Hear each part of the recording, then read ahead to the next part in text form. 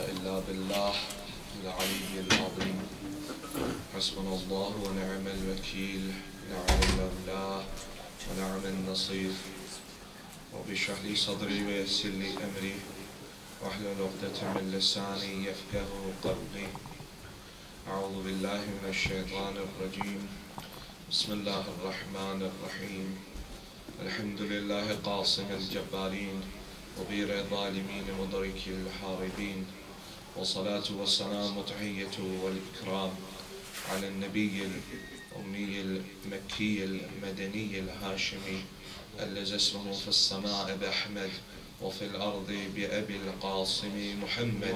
اللهم صل على محمد وآل محمد وعلى آله الطيبين الطاهرين المعصومين المظلومين ورحمة الله على محبيهم ومواليهم وشيعتهم أجمعين ولعنة الدائم وعلى آدائهم وقتليهم وغاصب حقوقهم ومنكري فضائلهم ملعونين. Amma ba'd, for the happiness of Hazrat-e-Zahra Majlis, for the enlightenment of the graves of your Mahumeen and of the graves of the Shuhada, Ulama and Siddiqeen, for the safety of the Za'ireen and the Azadar of Sayyid al-Shuhada around the world, for the safety and the hastening of the reappearance of Hazrat Baqiyatullah al-A'zam Arwahun al-Fida. Please recite Allah.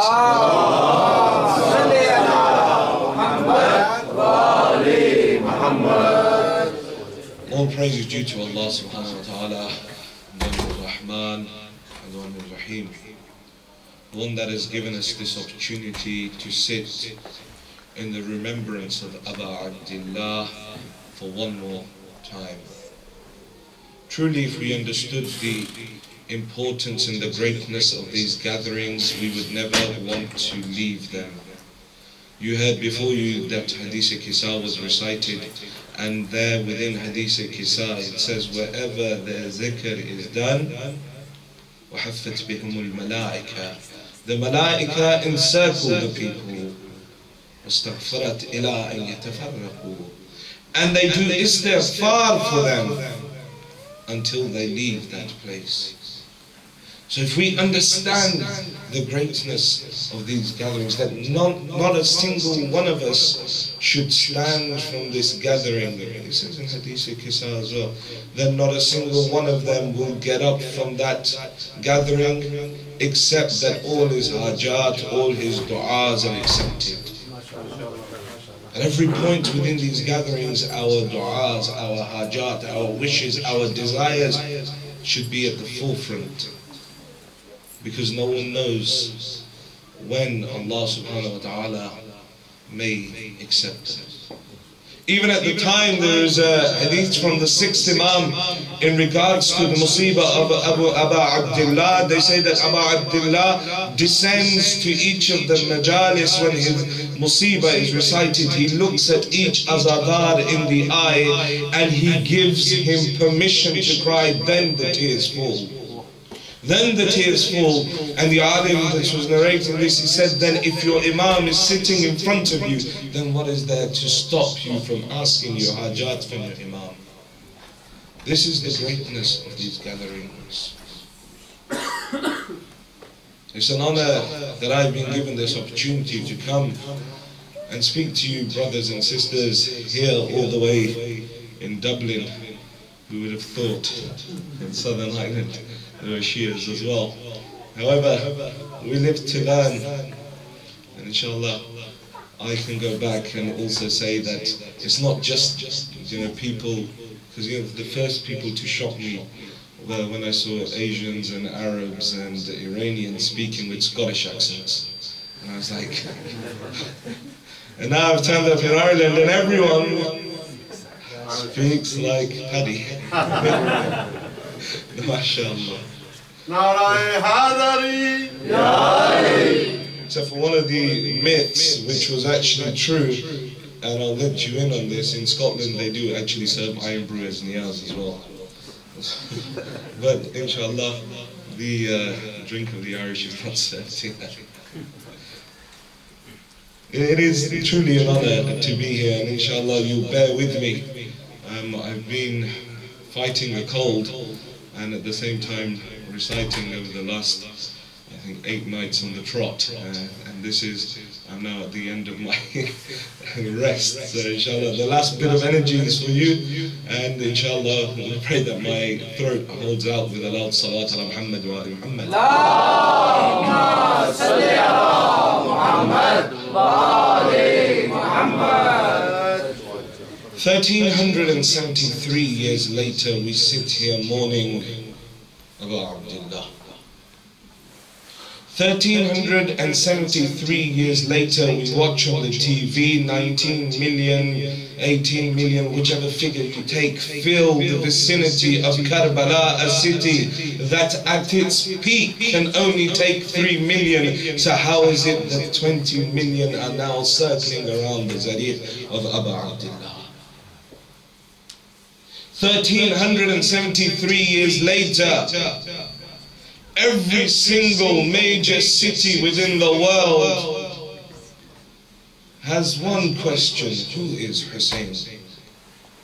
There are people handing out bottles of water, asking people who is Hussein. There are billboards, there are bus stands, there are newspaper articles asking one question, and that is, who is Hussein? In order to awaken the people to ask the question, that who is this Hussein? But we're asking the rest of the world. We're asking everyone in every major city. We're asking people in the street. We're handing them bottles of water. But 1373 years later, when we're telling everyone else and we're asking them, who is Hussein? Could I ask myself, after 27 years of listening to the Majlis of Abu Abdullah, am I able to answer that question myself as to who really is Imam Hussain? Have I understood what Sayyid al-Shuhada stood for? 40 days of mourning have passed us. And I need to assess what change has been brought within my life over these 40 days. Because Karbala is a school that had lessons, a school that had a book. It had teachers. I need to ask myself, have I understood the message of Sayyid al-Shuhada? From the 1st of Muharram until the day of Arba'een, can I say that on the 1st of Muharram I was like this, but after hearing the message of Sayyid al-Shuhada this Muharram, I have changed my life positively like this? Can I definitively say, if I can, then I'm one step closer to answering the question, who is Hussein? But if my life and my understanding has been the same for 27 years, then I have done a great injustice to the Imam. If all I gained in 40 days was a bruised chest, some dry, sore eyes, a few late nights, then I have not done justice to Abu Abdullah. And why is it that me as a youth growing up here in the UK with access to every single thing, every article, book on the internet, I'm still unable to understand why Imam Hussain stood? And the reason is because we haven't actually stopped and looked at the core. What was it that Sayyid al-Shuhada was trying to achieve? And what was it that drove him to achieve that? As the brothers before me were saying, and they highlighted a few of the points, that why is it that Imam Hussain stood? What is the reason? When we understand the reason, when we understand his aims, then we will understand how to inculcate those aims within our life, and those driving factors, how I can nurture them within my life. So today, inshallah, in the time that I have, we'll look at these, the aims of Sayyid al-Shuhada and those things that drove Sayyid al-Shuhada. Because as Amir al-Mu'mineen says to Harith Hamadani within Nahj al-Balagha, he says in the letter to Harith, he says, Harith, you should know that history repeats itself. Look towards the kingdoms of the past and you will see that they are playing out in front of you at this moment. So if we look at the history of Sayyid al-Shuhada, what drove his companions, what drove him, and what were the characteristics of the army of Yazid, we may have half a chance of being able to recognize the Imam of our time. Recognition of the Imam is the aim. And through the recognition of the Imam, the person attains closeness to Allah. So what were the aims of Sayyid al-Shuhada? The first of those aims was the protection of the deen from further harm. Protection of the deen from further harm. Because the deen, as was highlighted by the two speakers before me, had become corrupted. That someone like Yazid was in power. He had taken the reins of power. Now the wajibat were not considered. A person who, when the head of Abu Abdullah was brought to him, he said in his famous poetry, he says, there was no angel, there was no wahi, there was no revelation. This was all a game of Banu Hashim.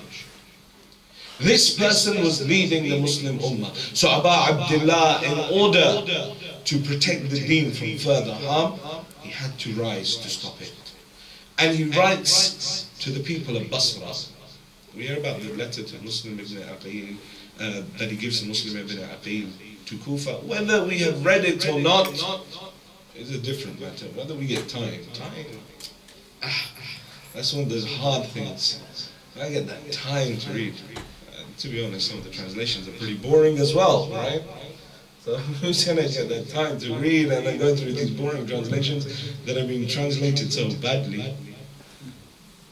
So it's effort, right? We haven't got time. He writes to the people of Basra. He says, you should know. Very short letters. The Imam writes very short letters. The one that he writes to the people of Basra, he says, ألا وإن السنة قد أميتت وإن البدعة قد أهيت. You should know that the sunnah of my grandfather has been killed and innovation, bid'ah, is rife within society. That was the situation at that time. Now when I look at my life, when I look at my society, when I look at my community, I need to ask myself that how many bid'ah have been brought into my deen, or how many sunnahs of the Holy Prophet have I killed? Rasulullah told me to do this. Okay, I don't need to grow a beard, it's okay. Rasulullah told me to do it, but I don't need to. Rasulullah recommended the extra prayers. I'll do the wajibat and get over and done. And then that's just leaving it, but there's certain when we actively work against this. This is the killing of the sunnah.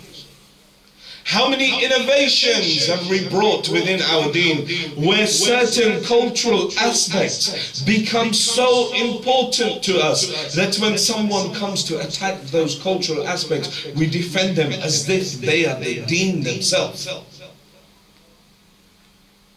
How many innovations have been brought within the Azadari of Sayyid al-Shuhada, within the commemoration of Karbala?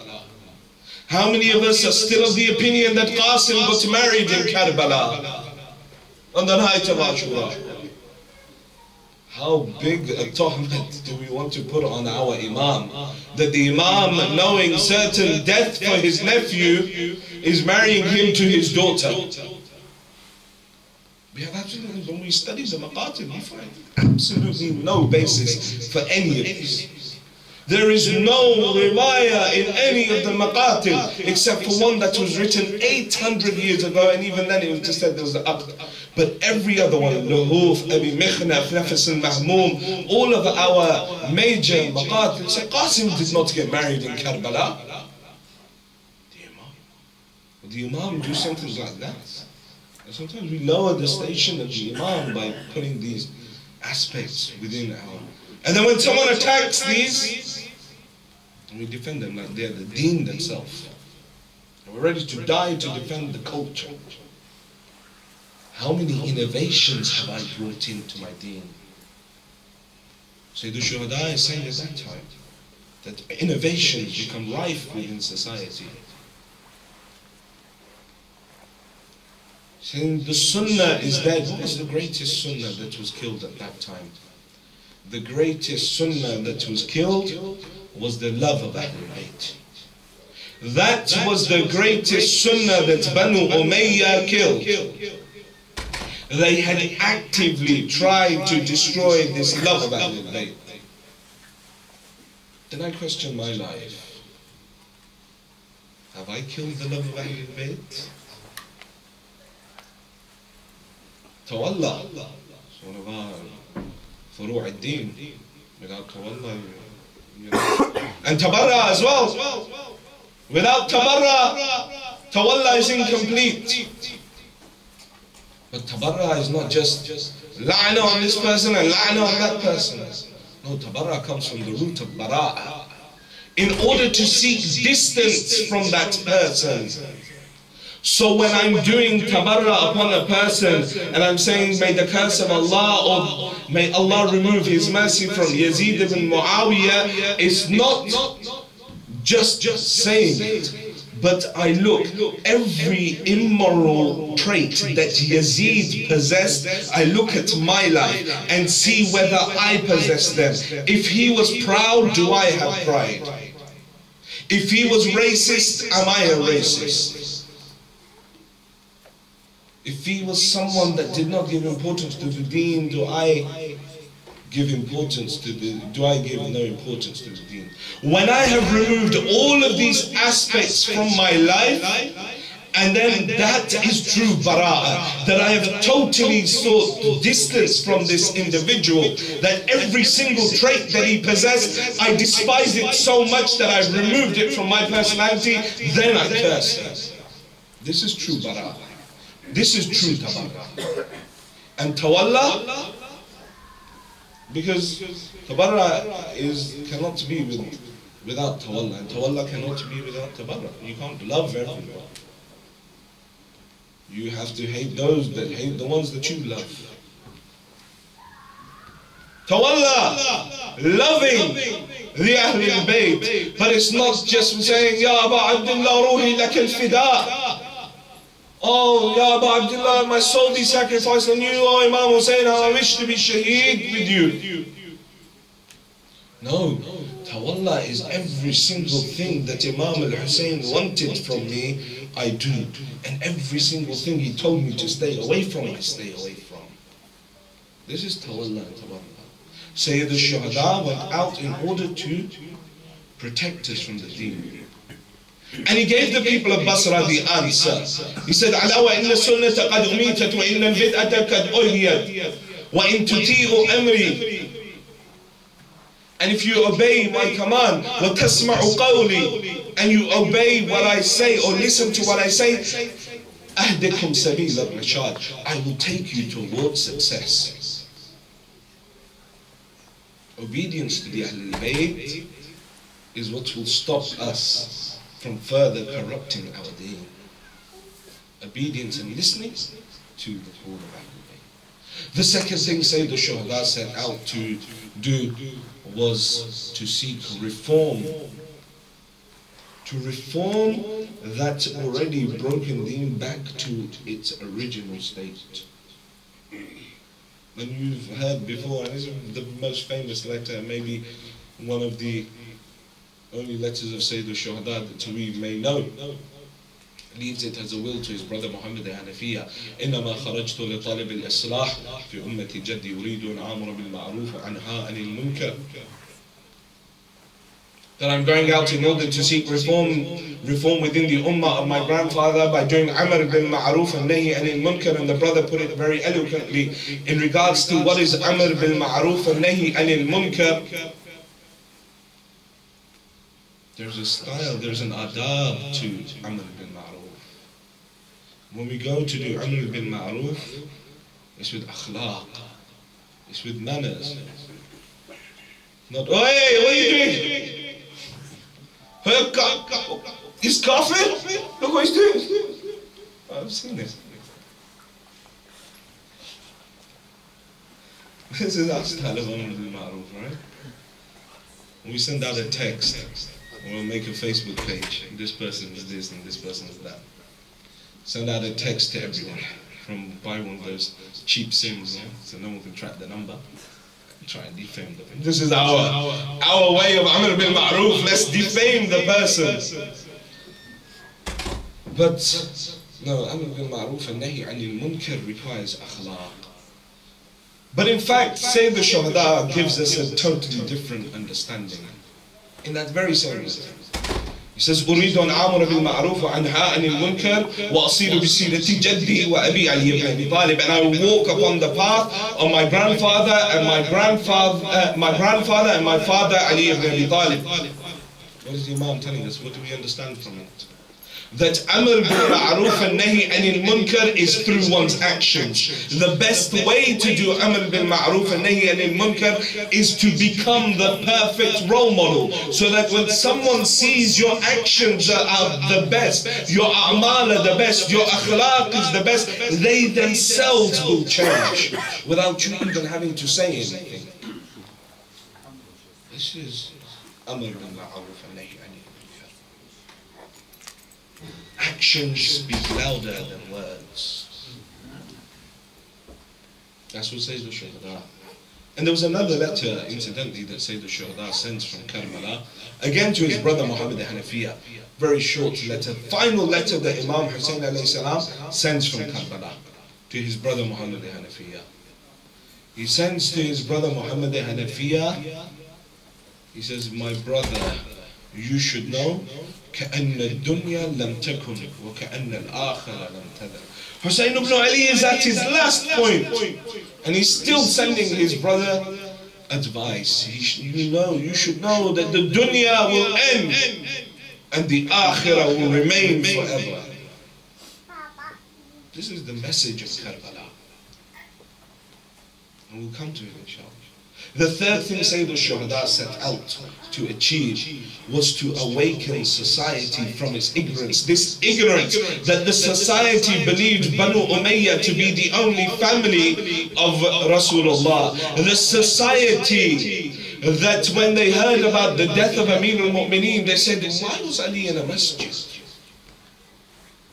That Ali, that when they asked him, Ya Ali, would you rather be in heaven or in the masjid? He said, I'd be in the masjid. Why? Because within heaven, ibadat is not wajib, but in the masjid, ibadat is wajib, and so I'd stay in the ibadat of my Lord. That Ali, when he was struck with a sword, he stands and watches the sun rise, and he says, oh son, bear witness, that Ali always saw you rise, but you never saw Ali sleep. Allah salli ala Muhammad wa ali Muhammad. That ignorance within the society, that they had not understood the station of the Ahlul Bayt, and they were trying to ignore it. And this ignorance was rife within them. You find it in Sayyid al-Sajjad in Sham. The person comes to him, he says, it's great what Amir al-Munafiqeen Yazid has done to you. May Allah be pleased with his action.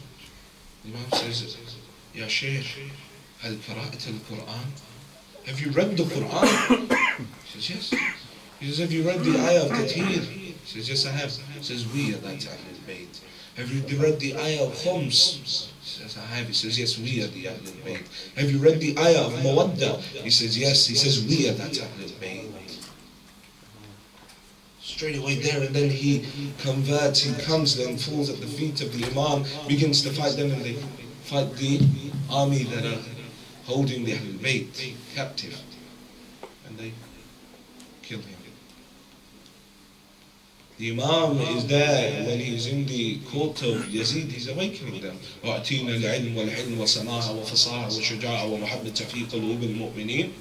That we have been given these characteristics, the characteristics of ilm, the characteristics of forbearance and clemency, the characteristic of eloquence within speech, the characteristics of bravery, the characteristics, and one of our characteristics is that our love is in the heart of the mu'mineen. The Imam is awakening them, that the people should say, you killed the family of the Prophet. This ignorance.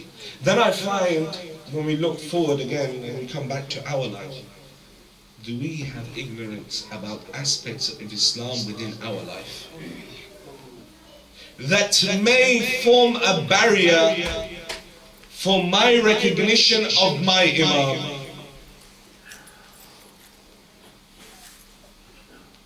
ظلمت نفسي وتجرأت بجهلي.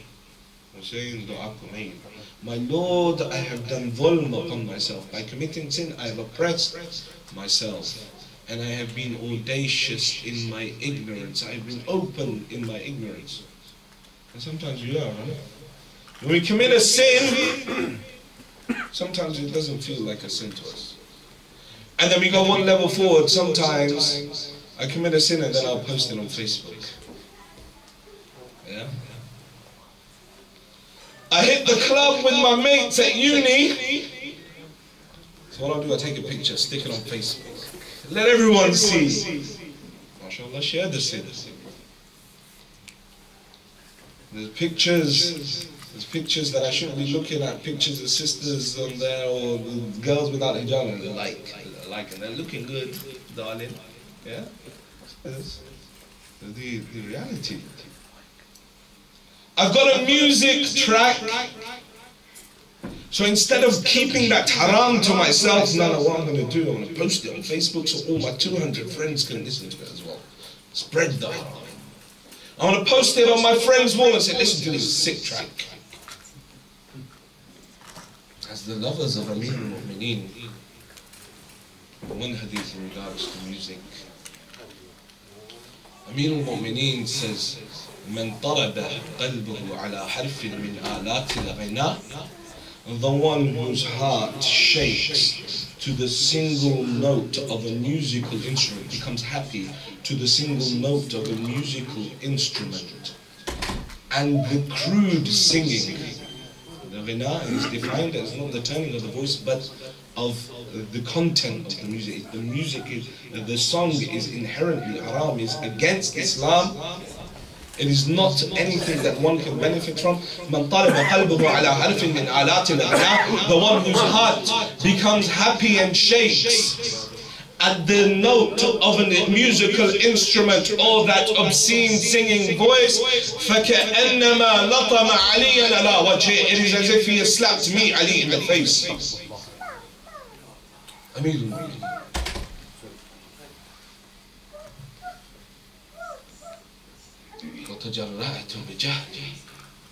And I've been audacious in my ignorance. I share my ignorance with the world instead of keeping it to myself and trying to prepare myself, trying to fix myself. I'll post it, social network it, Twitter it, Facebook it, so that everyone knows. The Imam was trying to awaken the people from their ignorance. The fourth thing that the Imam was trying to achieve was that political aim, not for leadership. The Imam didn't require leadership. The political aim as in the role of an Imam. Because the people had forgotten what an Imam was. This is why when the people of Kufa, one of the letters that comes from the people of Kufa to the Imam says that we would like to appoint you as our Imam. It is from there you can tell that they were not, or a group of them that invited the Imam were not from amongst the followers of Ahlul Bayt. Because it is the aqidah of the followers of Ahlul Bayt that the Imam is appointed by Allah, not by people. Not by the people. The Imam replies, فَلَأَمْرِي مَعَ الْإِمَامِ. You should know that the one that is an Imam is none. But إِلَّا الْعَامِلُ بِالْكِتَابِ is except the one that orders from the book of Allah, follows the deen of haqq, establishes justice, and he does every single thing ila zatillah, for the sake of Allah subhanahu wa ta'ala. Every single thing. They'd forgotten. Even later on they tried to suppress it. Harun is in the Hajj, and the seventh Imam is there as well, and the people are surrounding the seventh Imam, and they ask Harun, they say, who is this? He says, he is the Imam of the heart and I am the Imam of the mind. Yeah? They accepted it. And it is often, we often get sort of sidetracked when we see a brother from the other sects praising our Imams. We think, wow, you know, he's undercover Shia. He's got to be undercover Shia. No, it is their aqidah. They believe in the Imams to be the spiritual guides. When it comes to political guides, no, they don't accept the political. But we, as the followers of Ahlul Bayt, say the Imam is the one that is both the political and the spiritual guide. The Imam's aim was to awaken the people to the reality of the Imam, that the Imam is the total ruler over the Ummah. And the fifth aim of Sayyid al-Shuhada was the one of Azadari. Was the one of Azadari. Was the one of his remembrance. Why? Because this is what kept, he knew that this is what will keep the message alive. The people see you crying, the last wasiyah of Sayyid al-Shuhada, what does he say? Oh my Shias, whenever you drink water,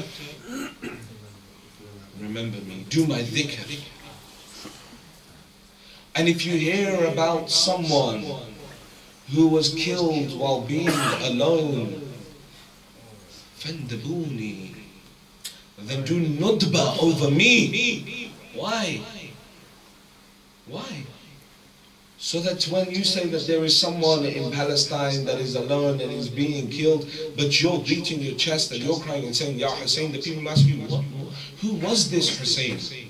That this person has been killed, but yet you are mourning Hussain, and then that gives you the avenue to bring about the message of Aba Abdullah. They'll ask you, why are you shedding tears 1300 years later? What happened in Karbala?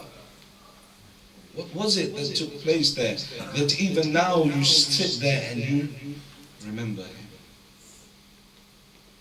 The final aim of Sayyid al-Shuhada was the Azadari of Sayyid al-Shuhada. These tears that we shed. So what led to the success of Sayyid al-Shuhada? What were those characteristics? We know the aims. Now what are those characteristics? Very quickly, because I don't want to take too much of your time.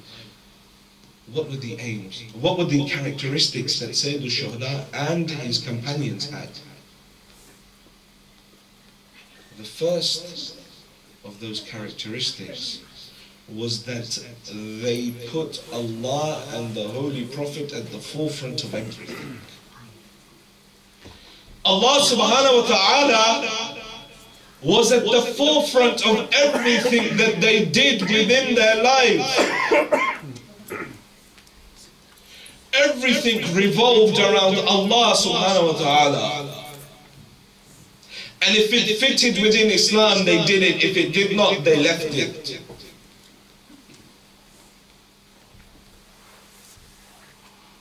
He rides out.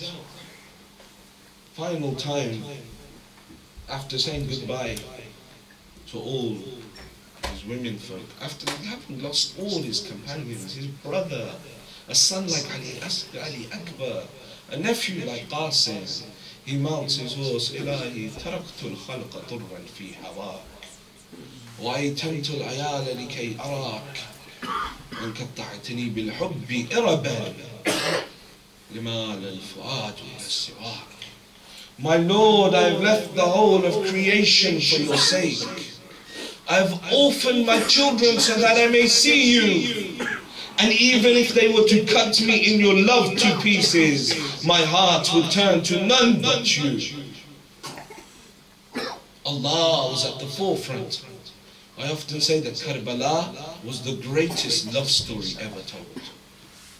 The greatest love story ever told, the love of Abd al-Ma'bud.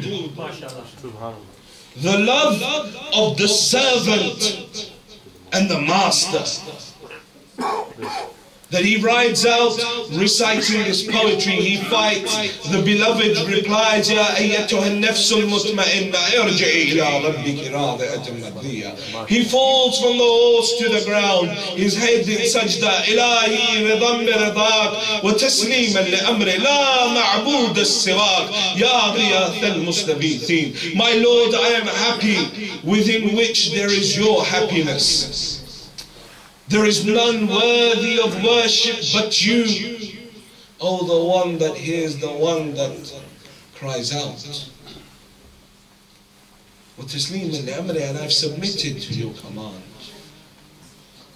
Can I say that Allah is at the forefront of my life like this? Ali Akbar sees his father in this state. He says, Father, what is wrong? The Imam says that tomorrow this is what's going to happen. My father, are we not upon the truth? He says, we are, my son. And he says, let us be thankful to Allah. Can I be thankful to Allah in the face of the sorrows and the problems that I have within my life? Or is it that every time something goes bad, I say, why did Allah do this to me? Why is it that I haven't got this money? Why couldn't I land that job? Why didn't I get that grade that I wanted? I tried so hard. Why is it that Allah took away this person and that person from my life? Very often we are unable to see the greatness of Allah. Look at Abu Abdullah. 6-month-old child, Ali Asghar on his hands. My Lord, this tragedy is easy for me to bear, knowing that you are watching. Knowing that you are watching. Can I say that I have that sabr?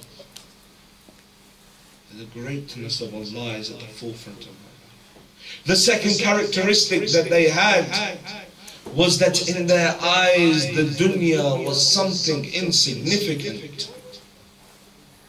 This dunya that I chase constantly.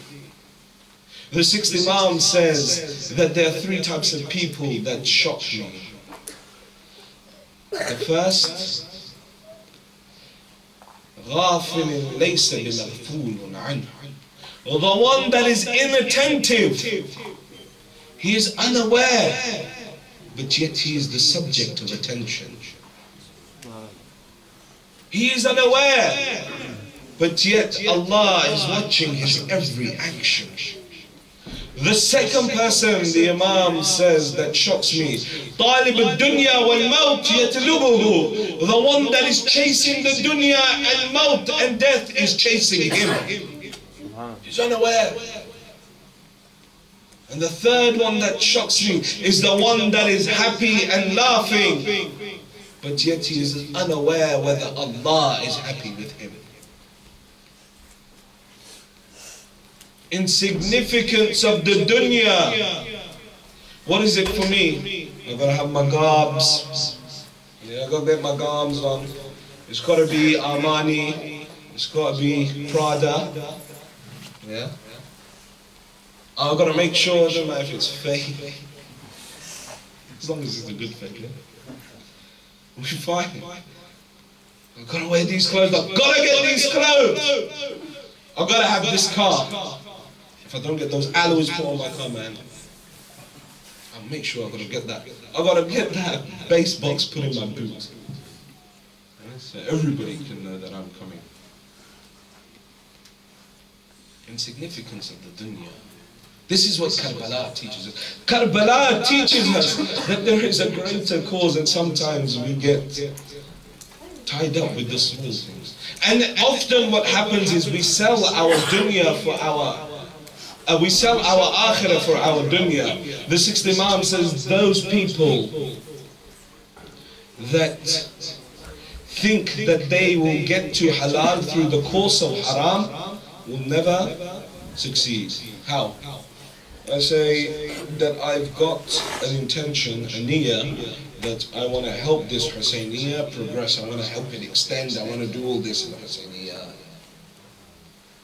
So what I'm going to do to make some money quick is open an off license. Because there's good money. Imam al-Sadiq says that person will never succeed. He says that person will never succeed. The one that starts with haram and he hopes to get to halal. I want to get big within the media industry because I want to become a director, I want to become a producer. So what I'm going to do, I'm going to host a music show for a couple of years. Because I want to get my name. But you know, I want to get forward and then make documentaries for Muslims. We'll never succeed. When a person is more concerned with his dunya and tries to use the dunya to reach his akhirah. That's not to say that we go and live in caves and wear like rough clothing and, you know, Brother Nabil came and he said you can't wear any sort of designer clothing and stuff like that. No, it's not that.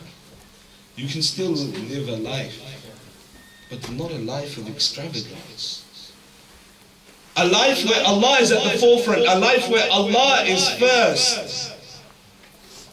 Even the Amir al-Mu'mineen says, don't try and live like me, you won't be able to live like me. But remember Allah subhanahu wa ta'ala. I'm more concerned about what mobile phone I'm going to get next. Yeah? Make sure I get this mobile phone, I've got to get this watch next. All of these things.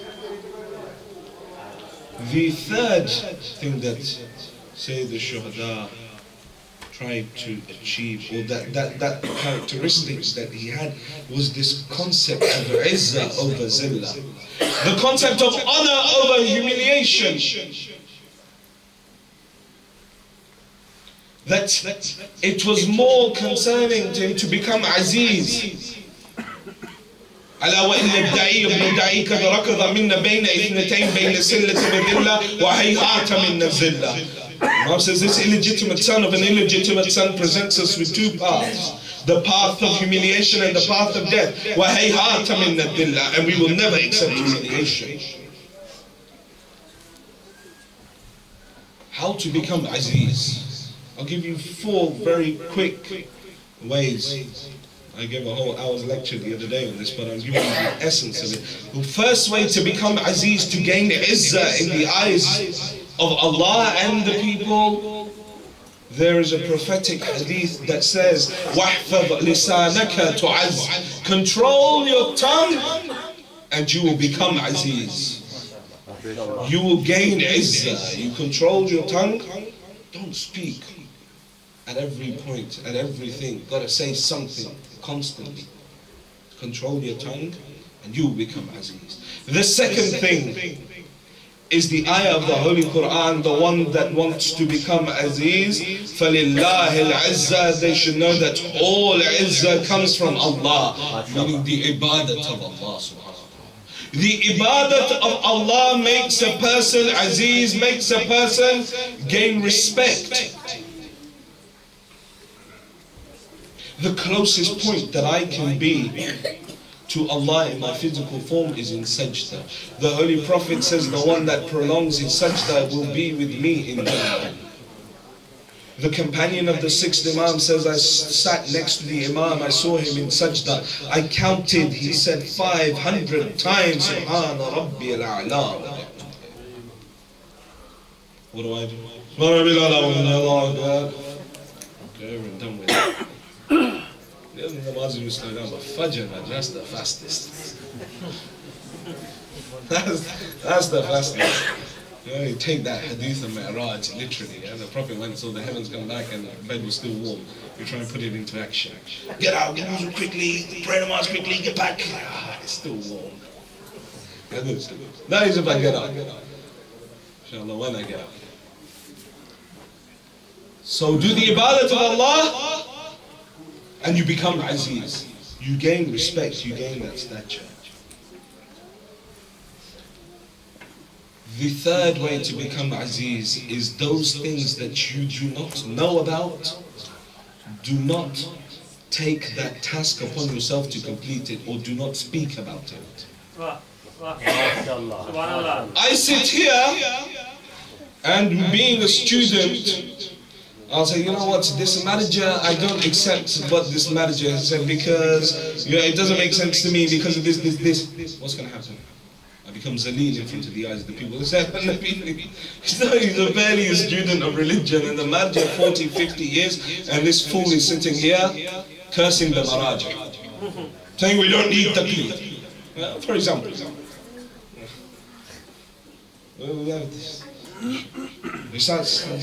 Or I'm not a medical doctor and I sit here and start giving medical advice. People be like, what's this guy doing? Stick to what you know. By taking upon yourself a task that you are unable to complete, or by saying to speak about something that you know nothing about, makes you Zalil in the eyes of the people. And the fourth way to become Aziz is don't go to everyone and ask favors from them all the time. Do something yourself.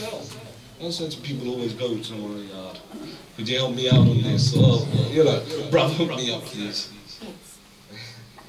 Hook me up on this, could you do me? For every single thing in their life, they have someone who they can turn to, except for Allah. Everyone. Even when we do dua, Ya Allah, Ya Allah, Ya Allah. Please sort this problem out in my life. You've got a week. If not, I know someone who's helped. So dua. In the back of my mind, Ya Allah, I've got this financial trouble.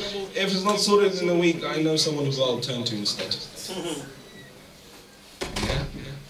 The only time we turn to Allah subhanahu wa ta'ala when life is bad, Ya Allah, I did not revise for this exam, but I beg you, I need an A or my dad's gonna kill me. If I don't get into that uni, that's it. Oh, I promise I'll pray all the time, I'll do this, please, just hook me up with a 2-1. I'm not asking for first, just a 2. That's our dua. We turn to Allah subhanahu wa ta'ala when we need Him. The final way in order to become Aziz is not reveal your secrets to everyone. Do not tell everyone what you're thinking. Keep some things within yourself. Well, some people have a habit. Gotta come out of it also. Sometimes the Holy Prophet of Islam goes to Mi'raj. He sees that he's in the heavens and there's a small, tiny hole in the wall, and a horn pokes out, and then sort of another horn comes out, and as this hole starts going, and a huge cow emerges from this tiny little hole. Very scary looking cow. And then it turns around and tries to go back inside the hole, and it's impossible. Just cannot go back. The Prophet says, Jibreel, what is this? He says, this is the example of the one that speaks the word without thinking. He speaks, all of a sudden it comes out. No matter how much he tries and takes it back, it will never be able to be taken back. Control of the tongue makes a person Aziz. And that obviously if I'm swearing as well.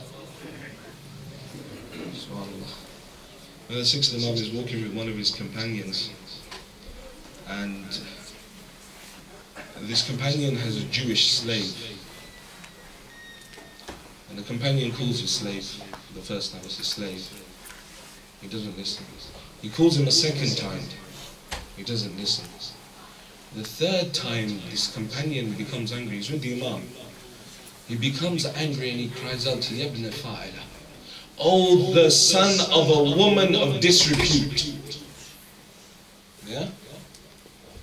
The Imam stops. He says, "What did you just say?" He said, I said, "Oh, the son of a woman of disrepute." He says, "To whom did you say it?" He says, "Imam, I said it to my Jewish slave." "Imam, I said it to my Jewish slave." The Imam says, according to his faith and the faith of his parents, were they not married? He says, yes, they were. So why did you say this? Imam, I'm sorry, I got angry. Imam says, until the day that I am alive, never speak with me. One swear word, they say this was the man that was seen with the Imam for so many years. From morning until night, this companion was with the Imam, but all of a sudden, one swear word from his mouth, the Imam said, get away from me, don't speak to me. And he died and left this world with the Imam being angry with him. Now you tell me, when I, in every single word, every single sentence, have to swear in order to make and get my point across, do I still think that my Imam is going to be like my Shia? Where were you all this time? We have to try and better ourselves. It's not just carrying on, got to be the big man at school or uni. This is the reality. Everything will end. Everything will end. فَمَالِي أَبْكِي أبكي لخروج نفسي أبكي لذيك لهدي أبكي لظلمة قبري أبكي لسؤال منكر ونكير إياي أبكي لخروج من قبري أريانا ذليلا هاملا ثكلي على الظهر أنظر مرتان عن يميني وأخرى عن شمالي إذ الخلائق شأن غير شأني. Imam al-Sajjad says in Dua Abu Hamza Thumali, he says, for what reason should I not cry? I cry for the time when they will take my soul from my body. I cry for the darkness of my grave. I cry for the narrowness of my grave. I cry for the time when Munkir and Nakir will come and ask me those questions. I cry for the time when they will take me out from my grave and I will be naked and I will be humiliated, and upon my back will be the burdens of my sins of this dunya. I will look to the left and I will look to the right. The whole of mankind will be worried about themselves and no one will be worried about me. That is the reality. Those friends that I try and impress, when it comes to that day, no one's going to be there for me. Just me and my a'mal. Control of the time. The fourth thing that Sayyid al-Shuhada, the characteristics that Sayyid al-Shuhada and his companions had, was that death was easy for them. Death was something they were not afraid of. Death was very, very easy for them.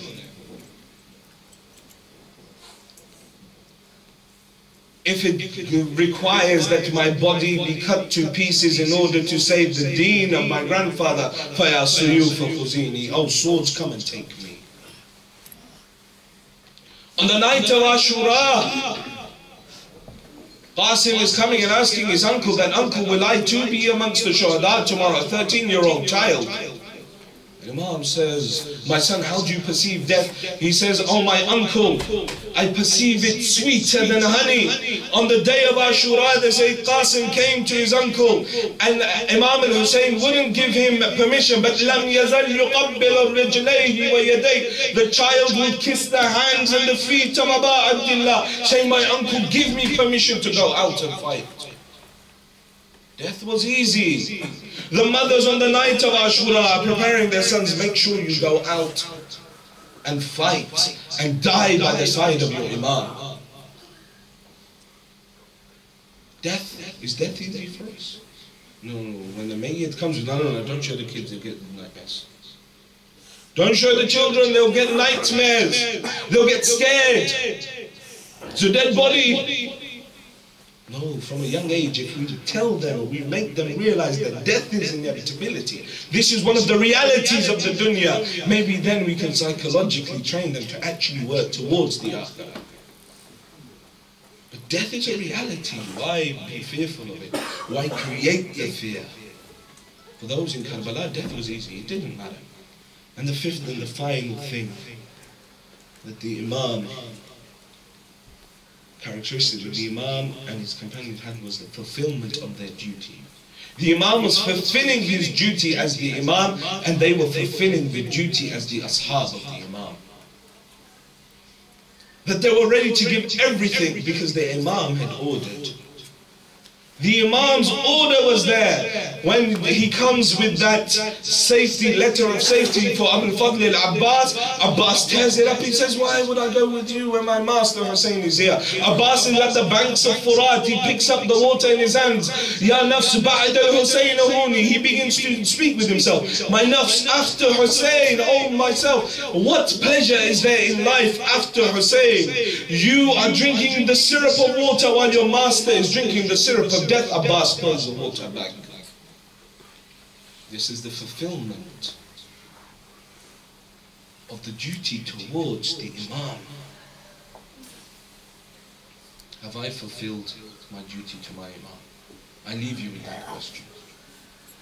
That if my Imam was to see my day-to-day life, would I be proud that he was watching? Because the Imam watched every single aspect. In Mikyal al-Makarim fi Fawaid al-Du'a al-Qa'im, it says, there's a riwayah that says that the first Imam said that we know every time our Shi'as are ill, we are ill too. Every time they are upset, we are upset too. Every time they are happy, we are happy for them too. The Imam of our time cries twice a week when he sees the scroll of deeds of his Shi'as, and he says, is this the state of my Shi'as? And he weeps twice a week for their state. Have I fulfilled my duty to my Imam? Can I be like those in Karbala? Because those in Karbala give everything for the sake of Allah. Everything. The Majlis today is for the day of Arba'een. And on the day of Arba'een, they say it's mustahab, it's recommended to recite the musibah of the final moments of Abu Abdullah. He comes at the time of Asr. He comes outside the tents and he cries out, O Sukaina, O Ruqayya, O Zainab, O Rabab, alaykunna minni salam. Except the final salams of Hussein. They say they all came out of the tent and surrounded the horse of Abu Abdullah. They all came out of the tents and surrounded the horse of Abu Abdullah, each and every one of them weeping. Each and every one of them weeping, saying that don't go, whoever has gone has never returned. Abu Abdullah consoles each and every one of them, tells them to be patient, and then they all go back in. Abu Abdullah mounts his horse and he intends to ride, but the horse won't move. The horse won't move. Abu Abdullah looks towards the feet of the horse and finds his 4-year-old daughter holding on to the leg of the horse, saying that, oh horse, do not take my father, because whoever went never came back. Abu Abdullah comes down, he holds his daughter to his chest, he says that you must do sabr. If you find me lying upon the plains of Karbala with my neck severed and my head removed and the veins of my neck bleeding, then do sabr, my child, for your trial is to come. For your trial is to come. He then gives the child to Hazrat Zainab. He says, Zainab, take this one. She was very dear to me. Take care of her. He mounts his horse and begins to ride out. They say all of a sudden he hears someone running and stumbling behind him, crying out, Mahla, Mahla, ibn Zahra. Slowly, slowly, oh the son of Zahra. He turns around, he sees Zainab. Allow Zainab to look at you one last time. Abu Abdullah goes out to fight. Abu Abdullah goes out to fight. He fights with such strength that they say that the horses that were at the back began to hit the walls of Kufa. But how much can a man who is thirsty from 3 days, hungry from 3 days fight? At one point, Imam al-Hussein takes rest upon his horse. One man takes aim, he throws a stone that strikes the head of Abu Abdullah. The blood pours upon the face of Imam al-Hussein. He takes his shirt to wipe his face. Hormala saying, I saw the white patch upon the chest of Hussein. I took a 3-headed arrow that I had dosed with in poison and I fired it into the chest of Imam al-Hussein. They say the arrow hit with such force that the head of the arrow came out from the back of Abu Abdullah. Imam al-Hussein holds the arrow from the back. He pulls it out. He says, Bismillah wa billah wa ala millati Rasulillah. He takes the blood within his hands. He puts it over his face. He says, I will meet Rasulullah on the day of Qiyamah like this and say, this person and this person killed me. Hussein begins to sway upon his horse. Some say that it was an arrow that struck Hussein and he fell from the running horse. Some say that Abu Abdullah's horse was running and a man struck him upon the head with an iron bar. But either way, as our Imam says in Zaratun Nahiyah, that my salams be upon my Imam that fell from the running horse to the ground. But Hussein didn't fall upon the ground. His body was covered in so many arrows that Hussein was between the earth and the sky. And there he lay upon the plains of Karbala for many a time that no one would come near him. No one would come near him. The horse comes forward. He rubs his face in the blood of Abu Abdullah and runs back towards the tent. The women, hearing the neighing of the horse, come running out. Someone grabs hold of the horse and says, where have you left Hussein? Another says, where have you left my brother? Another says, where have you left my father? And one child comes forward. She says, oh horse, tell me this much, that when they killed my father, did they give him a drop of water? Did they quench his thirst? Zainab, seeing this, runs to Tilla Zainabiyya. She comes upon Tilla Zainabiyya. What does she see? Ashibru jalisun ala sadrin. Shibr is upon the chest of Abu Abdullah. In his hand is a dagger, holding on to the beard of Imam Hussain. He's beginning to cut the neck of Imam Hussain. She stands there crying, Wa Muhammadah, Wa Aliyah. Is there no one amongst you that is a Muslim? She runs back to the tents to awaken Imam Sajjad. She runs back to the tents to awaken Imam Sajjad. She says, Sajjad, your father is being killed. At this point there is a sound heard. Ala qad qutila al-Hussain bi Karbala. Ala qad zubi'a al-Hussain bi Karbala. Hussain has been killed in Karbala. Hussain has been slaughtered in Karbala. Imam Sajjad says, oh auntie, move back the curtain of the tent. Zainab moves it back. Sajjad from his bed points and says, Assalamu alaikum ya Abu Abdullah. The head of Abu Abdullah is upon a spear. Zainab again runs out into the battlefield. She comes to the body of her brother, the headless body of her brother. She begins to recite Amadiyah. She says, Bi'abil mahmoom hatta qada, Bi'abil atshan hatta qada, Bi'abi man shaybatahu taqtaru bid-dima. That, oh may my father be sacrificed upon the one that was killed when sorrows were within his heart. Oh may my father be sacrificed upon the one who was killed while he was thirsty. Oh may my father be sacrificed upon the one whose body and beard is covered in blood. ألا لعنة الله للقوم الظالمين وسيعلم الذين ظلموا أي منقلب.